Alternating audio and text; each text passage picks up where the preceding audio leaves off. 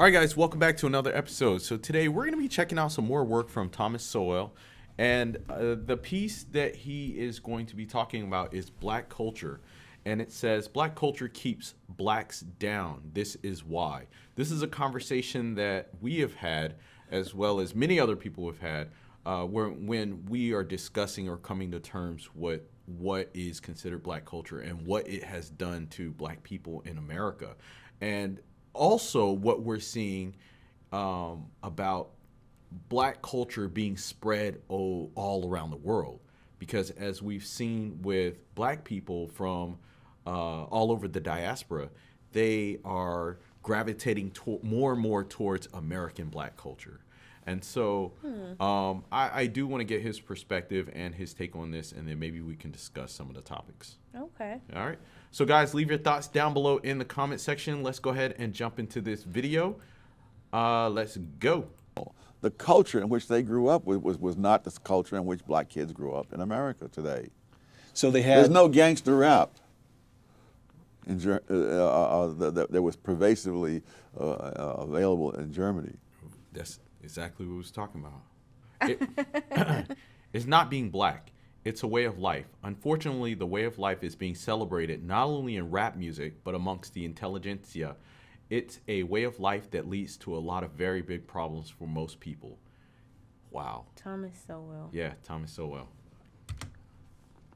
This is exactly what I mean, the average of black kid today, I think, is probably better off, certainly materially, than, say, Ben Carson was when he was growing up. Ben Carson, the famous black surgeon at Johns Hopkins. Right, right. Who is immensely accomplished in every way. Yes. Right. I would say that certainly the black kids who are growing up today have a higher material standard of living than I had. The difference was that the schools were good when I came along. They were especially good in New York at that time, hard as that is to believe. But the kids who grew up in that same place where I lived, they will not get that same education. Now that can be blamed on somebody, but it has very little to do with what happened 100 or 200 years ago. And it's true in other countries. I mean, in Nigeria, for example, there's a tribe, the Igbos, who are living in one of the least fertile parts of Nigeria, who were in fact enslaved in centuries past by other tribes and so on. When the British moved in and set up schools, the Igbos went for the schools. By the time Nigeria became independent, the Igbos had climbed above the other groups that had been ahead of them to begin with. So, but there are all kinds of cross currents of factors. The particular culture, or the particular geography, you run through the whole list of them. You cite, in Intellectuals and Race, you cite an observation by the intelligence expert, IQ scientist, James Flynn, that just stopped me cold.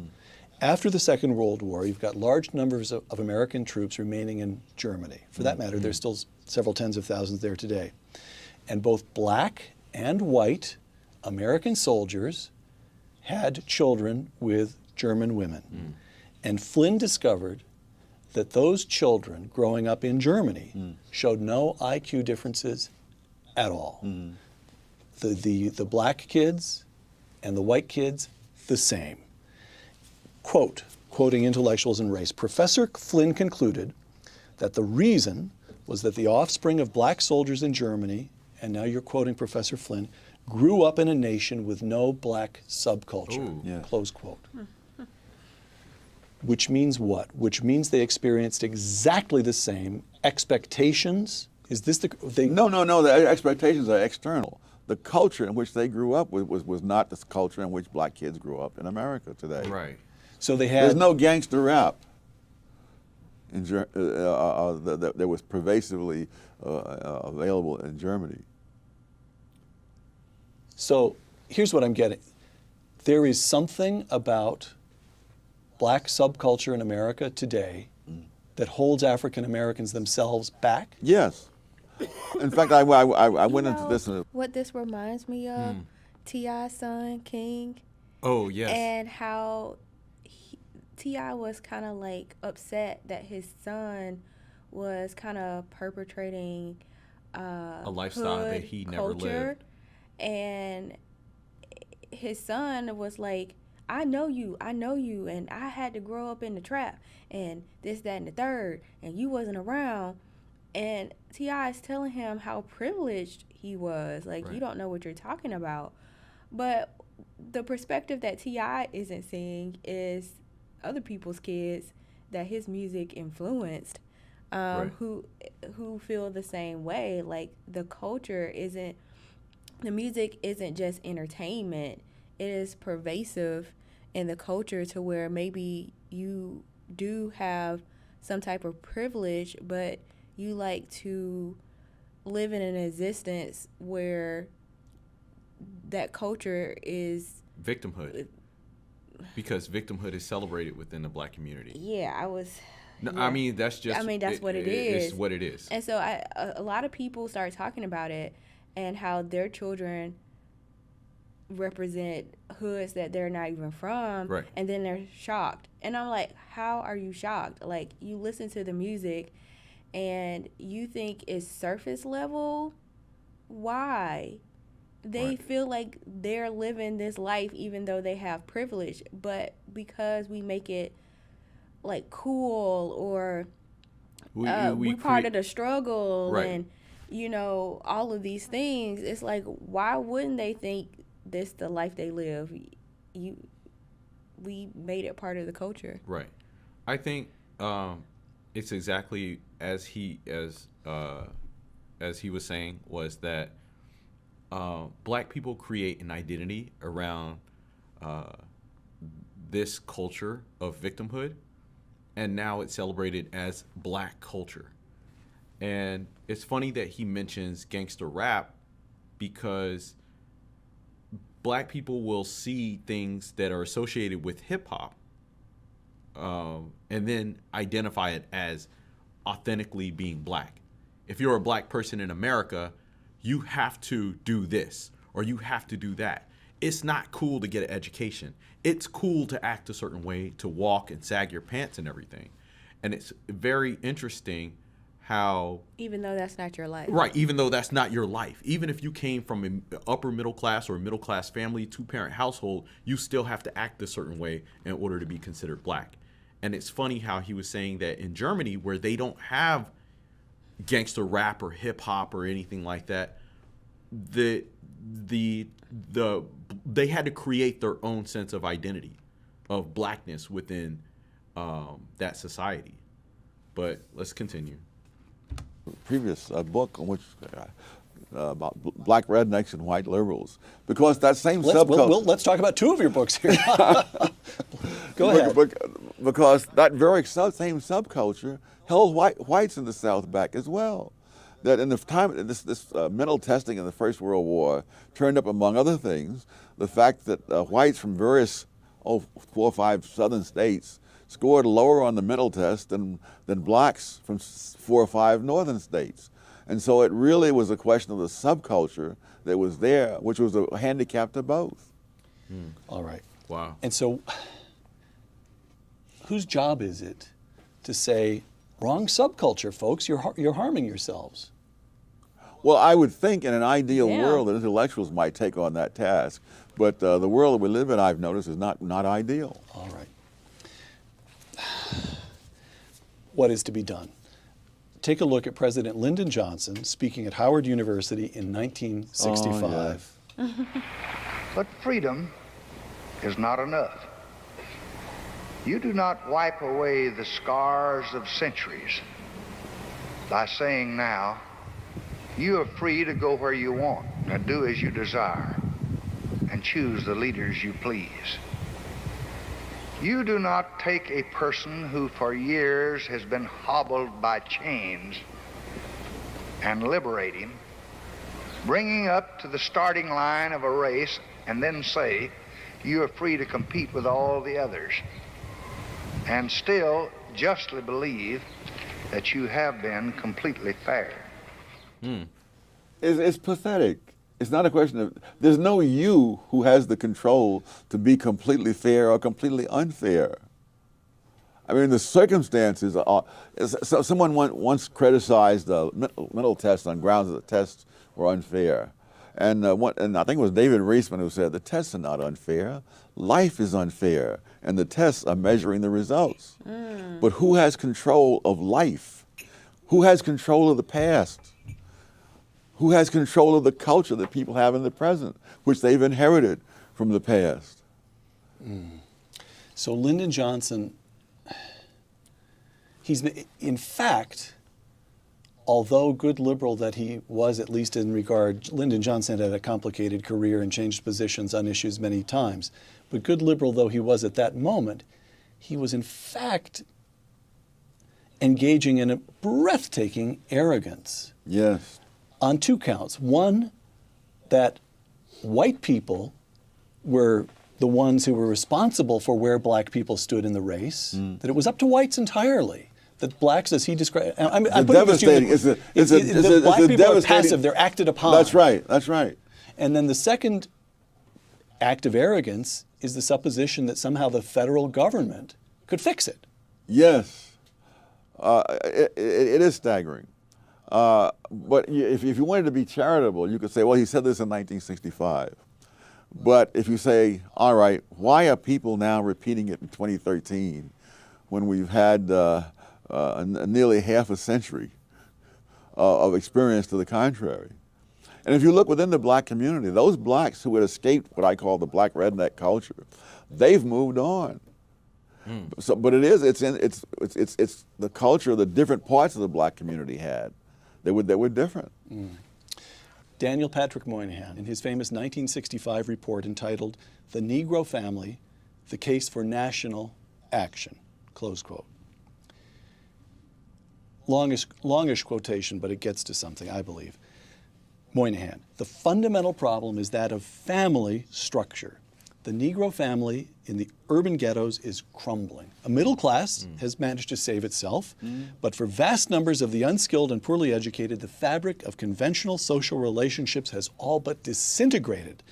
So long as this situation persists, the cycle of poverty and disadvantage will continue to repeat itself. Close quote. When Moynihan wrote those words, the illegitimacy rate among African Americans was 25%. Today, the illegitimacy rate among white Americans is 36%. Oh. Among Hispanics, more than 50%. And among African Americans, more than 70%. Damn. I knew it was coming. I knew it was coming. Oh my goodness. Ooh. So what do you think about that? How did we get here? Yeah. Because that is so many people have explanations as to why the family structure in the black community has broken down. Right. And I don't know why. I think it's become rooted in black American culture. It's become rooted in black American culture for men to have multiple baby mamas, to not take care of their children. For a lot of that. But why? And and you're right. There's a lot of things that people talk about. They talk about how women, they wouldn't receive government assistance if there was a man in the house, so that the federal programs incentivized for men to leave. But there was also a good majority of the men who just didn't want to be there in the first place. But what doesn't make sense? Okay, think about it. You incentivize the man not being in the household. What man in his right mind would leave his family instead of getting a job and both of y'all working? Right. Both of y'all working. So it implies that. Does it imply that the men couldn't get the jobs, and so therefore, in order for his family to eat, he had to leave. Right.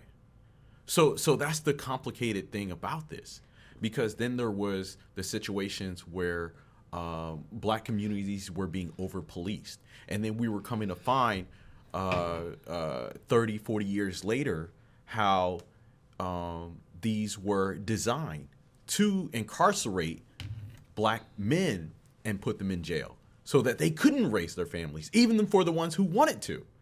And so it's very complicated because there is legit accountability for men not wanting to raise their families or women not wanting the man to be a part of their lives or children's lives. But then there's also government interference or police interference. Okay. Because it's very seen complicated. People have this conversation, and most black men blame black women. Right. They say it's because of feminism. Okay. They also say it's because, you know, the women didn't want the men in the household. Right. And they also say that in the 80s, the women were like, we don't need a man. And then that continued into the 90s and the 2000s, and women were instead encouraged to get degrees instead. Right. Which is interesting because for me, the most excuse I always heard was the police or the man's trying to keep me down, or I can't do this because, or things didn't work out because the government is out to get me, or things like that. I mean, we've heard it all throughout our lives. And so as a black person and you're hearing it, it's kind of like, which one is true? But then, but incorporate your life experience into that. And I know everybody's case may be different. Yeah. But so when I put my life experience, when I put what I've seen throughout my life in that picture of black men that I've seen raising their families or abandoning their families. Because your dad stuck around. Right. But His dad did the damn thing. Right. But it's all, for my life experience, it's always been a mixture. Because. But I'm talking about your life. I'm not talking for about me? I'm talking about incorporating your life experience. Because I know some people are going to like, you can't incorporate your life experience within the sea of what's going on. But I think you can, to gain a different perspective, because you come from a big family. You come from a family that works hard. You come from a family where they made sacrifices, and your dad was around. And I come from the opposite. Okay, right. And so the reason my dad wasn't around was, and he made the statement, he was not a good person. You know, to me, that's not an excuse not to do what you, or not to take care of your responsibilities. Right. And his mom kind of had to step in a lot of times. But what I see is an excuse for that some of the men make. Right. And that's not always the case, but in some cases, I don't think it's all the women. Right. And to place it on all the women makes it seem like, well, women have to take complete accountability. Right. Because maybe they're the leaders of our community. So within the black community, there are issues of self-accountability. And that's why I was saying what makes this situation so complicated. Yeah, because then men say, well, women need to choose better. But then there's like... And then they choose to say, instead, let me get a better life. Let me get an education. Let me do these things so I can have a better life for my children. And then it becomes harder to find a mate. Right. Because you've neglected that part. Right. And it makes it seem like you can't do both. I mean, it's a complicated... Yeah, exactly. It's a complicated situation, but from the rhetoric that I hear, and it's internet rhetoric, and you can't just take that for fact, but they make it seem like it's such an easy solution. Right, and it's not. And the problem is just the women. You're right. It's not. It's not a pull yourself up by a bootstrap solution. But let's go ahead and continue. And Well, that's not the solution that's on the internet. What? They're saying that women need to choose better, and yeah, and that's what I'm saying. What makes the situation so complicated because so all them chose wrong. Because when you say women need to choose better, and there's not better out there, then what are you talking about? You know what I mean? And so that's something that we hear all the time. And now we're coming to a point of where women are graduating at higher rates than black men. So when you say choose better, the pool of better is incredibly small.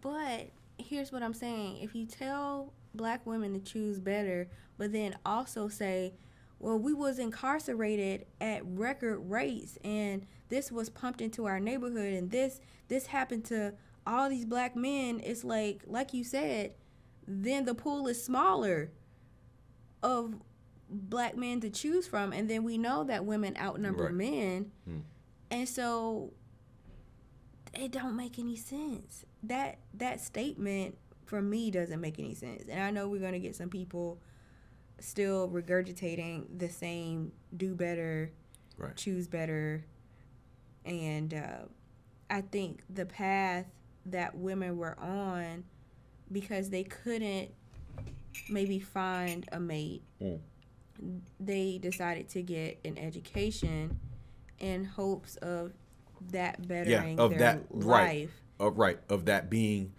a criteria of being able to choose better. Because for a woman, you would say, how can I better my situation? How can I choose better if I'm not better for myself? Right. And that was something that women had always equated with being able to get a better mate. I can get a better job, I can get a better education, and that way I can get a better man. Yeah, I can be in a better pool And of what people. they've come to find is that's not necessarily true. Right. And that's because of our interpersonal relationships and social dynamics, especially in America. Well, the studies show that the more educated a black woman is, the more likely she's not going to get married. Yeah, exactly. Right.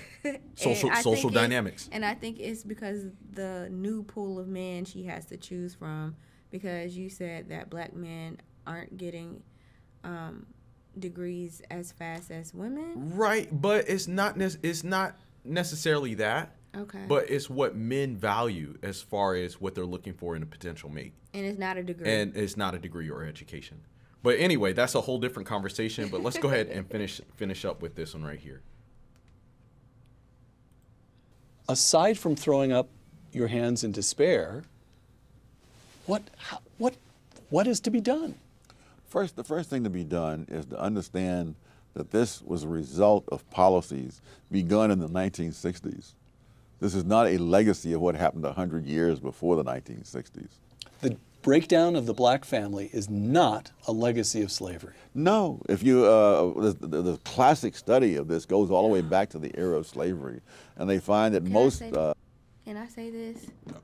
Well, did you want to wait for him to finish his thought? Black kids, even under slavery, had lived with two parents, and that was true all the way up until the 1960s.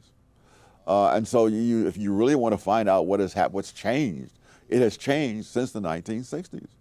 And the fact that whites now have a higher rate of illegitimacy than blacks had when Moynihan wrote suggests that this is something that spreads out. But if you look at something else, if you look at those blacks, look at black husband-wife families, the poverty rate among such families has been in single digits every year since 1994. And so if you look at the external causes, why the husband and wife families and the welfare single mom families all are facing the same society and objective things, but the results are radically different because the cultures and values are different. So you would roll back welfare. I guess that's the principal policy. So what would Tom Sowell do? One, you'd eliminate welfare, you'd reform welfare. What would you do? Roll it back. All right. And what about affirmative action? Eliminate it. Just gone. Yeah. Colorblind policy completely. All right. What prospect for that that's do you happened. see? None. No At black, present. no black leader of any standing. I'm talking about a political leader as opposed to an intellectual such Right. as yourself. You've got, well, there's you, there's Walter Williams. Do you get the sense that there's a growing generation, a rising generation of African American intellectuals who say, enough of this, I'm with Tom Sowell? Well, I don't know if they'll go that far. There's no point. That would be asking being a lot. There's no point being reckless. But I think there are people like Shelby Steele and many others, Larry Elder. You can run through a long list, and there are more such people now than there were, say, in the 1970s. But in terms of political leaders, all the incentives politically are for black leaders to blame all problems in the black community on the larger society. And that enables them to take on the role of being the defender of the black community Right. against enemies, Right. which in turn creates the situation in which many blacks don't feel that anything that they do is going to help themselves unless it's done politically as a group. Right. That there's no point. I mean, why would you, if you believe what they say, why would you want to knock yourself out in school knowing that the man is not going to let you get anywhere? Well, one of the most pathetic things I heard in recent years was a young black man saying that, you know, at one point he thought he would join the Air Force and become a pilot. And then he says he realized that the white man is not going to let a black man become a pilot. So he And he was saying this decades after the Tennessee Airmen had established their reputation in combat in Europe. You know, but the hopelessness is one of the big products of the race industry. That you have no chance. I remember giving a talk at Marquette, and at the end of the talk, among the questions that was asked, a young black man got up and he said, "Even though I am graduating from Marquette University, what hope is there for me?" And having gone through college when I was in the 50s, I don't remember any blacks saying that in the 1950s, when there was a lot more obstacles to overcome than there were when this guy is graduating from Marquette. But you have to produce that kind of feeling in order to serve the interests of those in the race industry. Final question then. Maybe we can think in terms of that young man at Marquette. Or let's put it this way. Somewhere, watching this interview, there's a young Thomas Sowell. There's an African American who's smart and wants to do something with his life. It seems to me we've already got one piece of advice you'd offer to him is stay away from the races industry. Stay away from the race hustlers. What advice would you give a young Thomas Sowell? How do you make something of yourself as an African American in America today? The way anybody else would. You equip yourself with skills that people are willing to pay for. Oh. Very good. Yeah, very good. Very insightful. Yeah. And that's something that we like. Everything in this conversation is something that we talk about all the time, especially being black people in America and our perception of society and what you can do as a black person to get ahead, because there are hurdles. There's a lot of things that black folks have to deal with outside of society, but also internally within our own circle, because there is that feeling of victimhood. That's something that's very hard for black people to let go, because just like he said about the young gentleman, you will want to do something like become a pilot, And you just be like, and nah, because the white man's not going to let me become a pilot. So you don't even try. So you don't even try. You don't even give the white man a chance to tell you no, because it's already in your head that he's going to stop you. And it's like, it might not even be a white man that's in charge of that. And that's exactly what he was saying at the end of the video. He was saying, equip yourself with the skill that people will need. We need pilots. We need doctors. We Well- need lawyers. We need people who can do these things. And if you can do that and no one else can do that, no one can stop you from doing it. Because why would they stop you from being a pilot if we need pilots? And so that's something that we talk about all the time, especially with the introduction of AI and technology that's going on, that these are opportunities for Black people to take advantage of, because certain things, the way society is changing so fast, there are certain jobs, there are certain things that people need, and they can't deny you if you're talented in those areas. I think the culture, though, it kind of promotes an alternative lifestyle. It does, exactly. And I think overall that's what this video was about. It was about Black culture in general. And that's what's really holding you back. Keeping not the man. Right, exactly. That's what's holding people back. Because instead of saying, you know what, instead of being a pilot, instead of being an engineer, instead of being a doctor, a lawyer, I want to be a rapper. I want to be a stripper. I want to be a basketball player. I want to do this. I want to do that. And so that is actually what's celebrated all throughout the Black community. And so it's kind of like, oh, well, the man ain't going to let me be a pilot, so I'm going to do this. And the area that you choose to operate in, that you want to have your career, is like a low probability position or a low probability thing. Like, it's a low probability that you're going to be a successful rapper or even make it to the NBA, the NFL, or some shit, you know? But and the man will stop you doing that, you know? Because you hear rappers say the same thing. I should have been famous, but the man ain't trying to pay me. Very interesting. Very interesting. It makes you ponder, and having these conversations, it really heats people up. But they're conversations that people need to have, whether you agree with him or disagree. But here's the thing. The biggest problem I have with our culture, Black culture, is if you deviate from what's the norm, you're shut down. Right. That's an obstacle. If you say, for instance, you might vote a little bit differently because your values are conservative. You have to vote the same, you have to act the same, you have to talk the same. Mm-hmm.